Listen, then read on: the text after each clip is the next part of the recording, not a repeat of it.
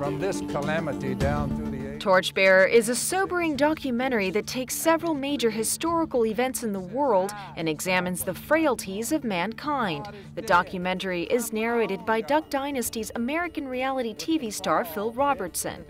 The footage that you're seeing, it is reality.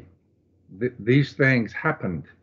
And whether you want to go back to just the last 80 years and just look at the carnage that has ensued and has fallen upon mankind. Phil Robertson reflects on the impact and the culture of wars without the presence of God.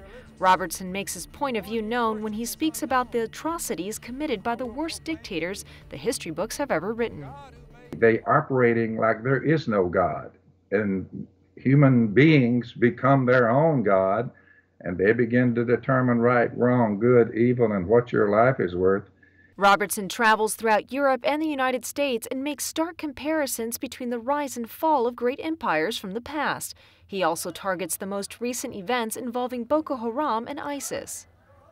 On the overall message of Torchbearer, I just think what I'm saying and what the documentary is saying, don't forget God.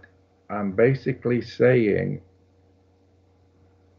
sin is sin, turn from it. Everyone needs to repent. Everyone needs to at least entertain the thought. The documentary is already getting plenty of attention.